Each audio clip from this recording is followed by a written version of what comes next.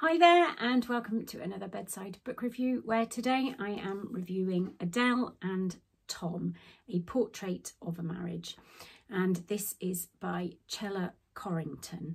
It is a piece of true to life fiction written in what I believe is called vignettes, so very tiny chapters that are snippets of the life of Adele and Tom, who are two writers, and they are married and have been married a while.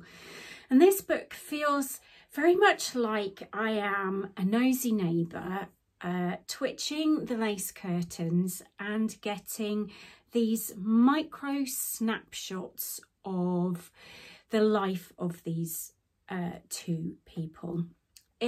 The chapters are written both from Adele and Tom's perspectives, although I would say the majority are written from Adele's. And it's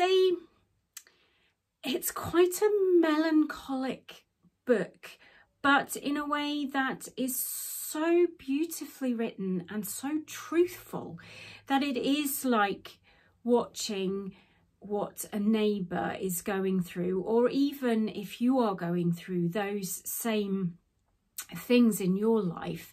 It's just so well written, and although it sounds quite sad, there are some very tender and loving moments in it, and there's some very competitive moments, as they are both writers and they're both trying to get their work out into the world.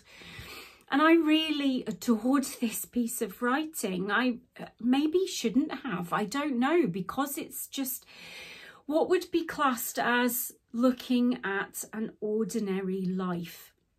It's not your fantasy romance that's clearly a piece of fiction. It's so very truthful, and I think because of that I found it to be a breath of fresh air, and it actually gave me a great deal of comfort. And I think if you enjoy something that's really out there, really away from the norm and just normal, then, which sounds weird because I say away from the norm because it's normal, but I do think you should pick this book up. It is a lovely, lovely book to read.